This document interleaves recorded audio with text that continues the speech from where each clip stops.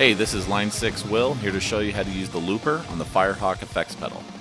First, using the Firehawk remote app, assign the looper to one of the FS1 through 5 FX foot switches.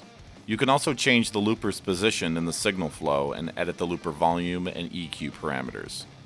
Once the foot switch is assigned, you can access that single foot switch to trigger all the following functions.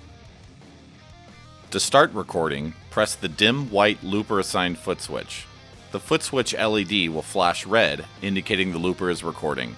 To stop recording, press the looper switch again to end the recording. The LED will flash green, indicating the looper is playing back your loop. To overdub, press the looper switch again while the loop is playing. The LED will turn orange, indicating it's in overdub mode. To stop looper playback, double tap the looper foot switch. The LED stops flashing and turns bright white, indicating the loop is stored in memory. Press the looper foot switch again to restart the playback.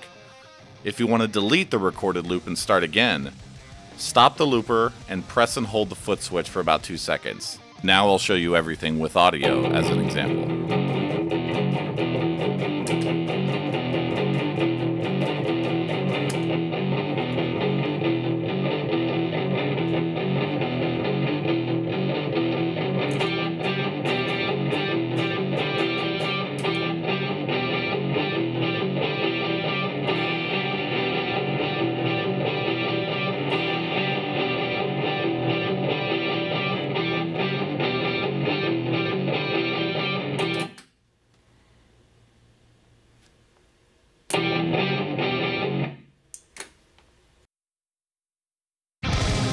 And that's the basics on how to use the looper with the Firehawk FX.